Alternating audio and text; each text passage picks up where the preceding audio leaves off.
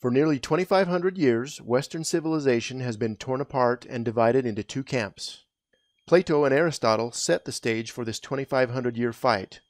The fight is over a seemingly simple primacy issue between the two foundational branches of philosophy, metaphysics and epistemology. This fight is all over which has primacy, consciousness or existence. We can ask ourselves, whose bucket is upside down and whose bucket is right side up? And how can we know? We can study outcomes. Plato and the other early Greek philosophers struggled with how to categorize the thoughts we conceive in our minds compared to the real physical world we observe, which is constantly changing or in a state of flux. For Plato, there were two worlds, not one. The sensible world of changing physical things that we apprehend by means of our senses, and the world of intelligible objects that we apprehend by means of our intellects or minds. The world of ideas had for him a superior grade of reality. The physical things that we perceive through our senses come into being and pass away, continually in flux, changing in one way or another. They have no permanence. The world of changing physical things is thus for Plato a mere shadow of the much more real world of ideas. When we pass from the realm of sense experience to the realm of thought, we ascend to a higher reality. For Plato, then, these two worlds consist of a higher world of ideal forms, the Platonic ideals or perfect ideas, and a lower world of imperfect change. Everything in this lower world of change is an imperfect copy of the perfect idea presented in the unseen world of forms. The imperfect copy is always working in some way, changing to try and meet its perfect nature.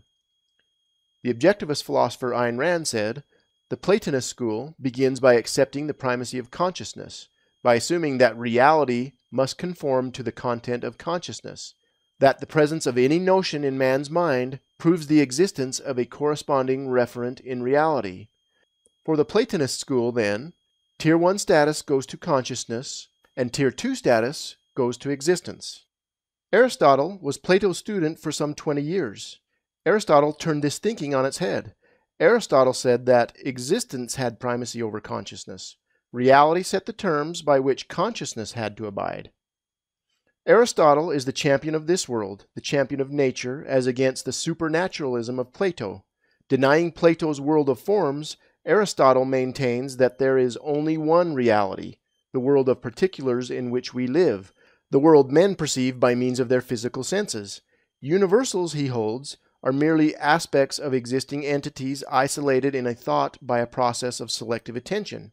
The physical world, in his view, is not a shadowy projection controlled by a divine dimension, but is an orderly, intelligible, natural realm open to the mind of man. Aristotle, then, gives Tier 1 status to existence and Tier 2 status to consciousness. Raphael captured this philosophical division in his famous painting, The School of Athens. In this painting, Plato is pointing to the heavens at his supernatural but impractical world of ideals, and Aristotle is pointing down to earth at the tangible, practical world. Eternalism will show that Plato's primacy of consciousness is a false belief, inviting unprincipled willfulness where those who practice this false philosophy attempt to become a law unto themselves. From a gospel perspective, what's the outcome?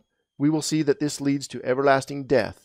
Eternalism will show that Aristotle's primacy of existence is a true belief, inviting principled lawfulness where those who practice this true philosophy attempt to learn the already existing laws of reality, abide by them, and abound. From a gospel perspective, what is the outcome? We will see that this leads to eternal life. In eternalism, we will follow Aristotle's reasoning and declare that consciousness is the faculty of awareness, the faculty of perceiving that which exists. Western civilization is still divided over this primacy issue. We now find ourselves in a philosophical house divided, hence the philosophical war between religion and science, faith and reason, the moral and the practical. Apostate Christianity kept Plato's two separate worlds by just moving Plato's world of perfect forms into the consciousness of God, what we call God outside the box, and hence the philosophical origins of Christianity's creeds concerning the Godhead. Their God performs supernatural miracles, giving God the primacy over reality that defy the laws of nature as a matter of divine will. These are the creeds which Christ declared to the prophet Joseph Smith to be an abomination in his sight. From a scientific perspective, the scientific and practical world sided with Aristotle with their measuring, discovering, and observing reality. Tragically, the traditional Christian, Judaic, and Islamic religions have all thrown their allegiance in with the absolutism of God. Traditional Christianity said God was outside reality and created reality ex nihilo, or out of nothing. In theological terms, this is called the absolutism of God. In philosophical terms, it is called the primacy of consciousness. The Fourth Lateran Council of 1215 adopted the concept that God, who by his almighty power at the beginning of time created from nothing both spiritual and corporeal creatures. René Descartes further refined the primacy of consciousness when he said, "Cogito ergo sum," I think, therefore I am. Philosophers who followed, such as George Berkeley, took the primacy of consciousness to an even more absurd level when he said, "If a tree falls in a forest and no one is around to hear it, does it make a sound? The objects of sense exist only when they are perceived." The Restoration follows Aristotle's primacy of existence when we say God created things ex materia, or from within the universe himself, out of already existing eternal element. In theological terms, this is the absolutism of reality. In philosophical terms, it is called the primacy of existence.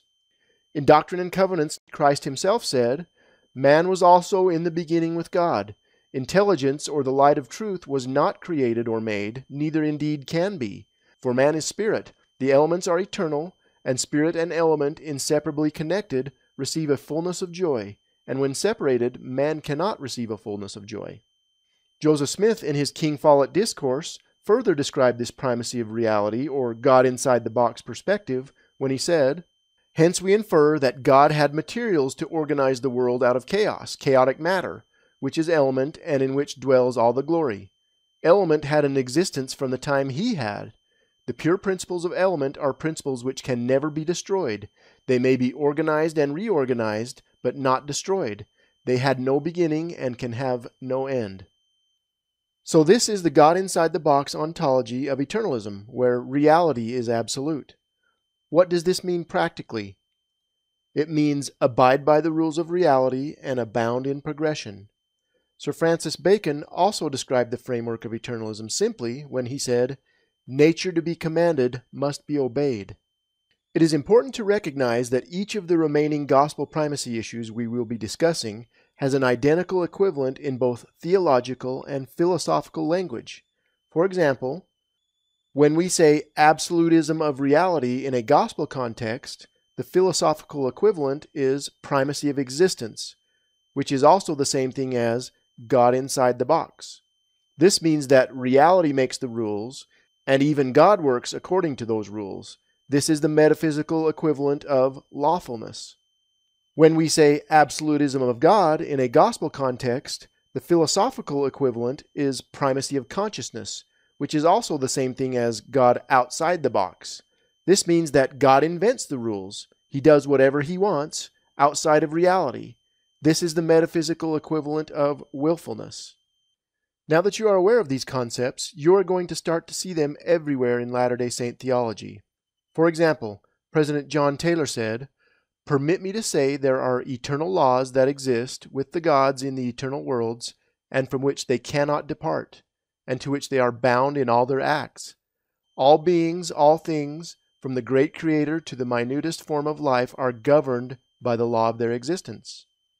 Elder Kenneth Johnson said, "It is important to understand that natural laws were not determined on the basis of popularity. They were established and rest on the rock of reality." Elder D. Todd Christofferson also said, "His, God's, commandments are the voice of reality." Our first true philosophical primacy issue pertains to the nature of God. The reason primacy issue number 1 was chosen is that it is both the greatest truth and the greatest heresy known to man. Elder Bruce R. McConkie said, "The greatest truth known to man is that there is a God in heaven who is infinite and eternal, that he is our Father in heaven, that he has a body of flesh and bones as tangible as man's, that he is a literal person, and that if we believe and obey his laws, we can gain the exaltation that he possesses. Now that is the greatest truth and the most glorious concept known to the human mind, and the reverse of it is the greatest heresy in Christendom." Regarding this greatest heresy, Elder Bruce R. McConkie said, "This first and chief heresy of a now fallen and decadent Christianity, and truly it is the father of all heresies, swept through all the congregations of true believers in the early centuries of the Christian era. It pertained then, and it pertains now, to the nature and kind of being that God is. This new God, no longer a personal Father, no longer a personage of tabernacle, became an incomprehensible, three-in-one Spirit essence that filled the immensity of space. The adoption of this false doctrine about God effectively destroyed the true worship among men and ushered in the age of universal apostasy. This issue is the starting point for all of the other primacy issues we will discuss in later modules. Consider the following chart with our 8 major gospel primacy issues in their respective philosophical branch. Aristotle and Plato are represented as philosophical figureheads at the start.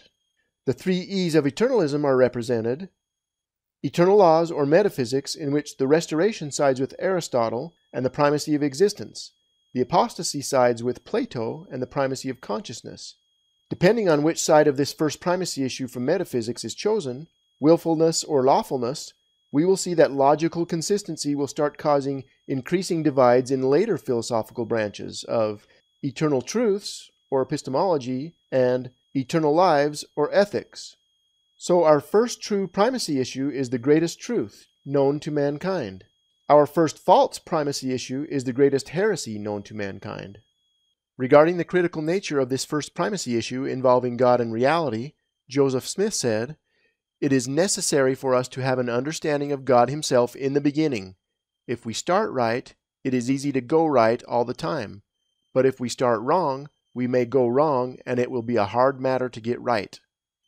Aristotle also conveyed this idea when he said, "The least initial deviation from the truth is multiplied later 1,000-fold."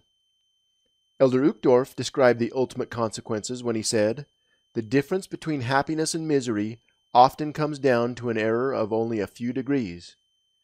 Everyone has principles that they believe and follow in their lives. The question is, are these principles consistent or contradictory as a whole? Each of the primacy issues on both the upper and lower rows of the chart are coherent with each other.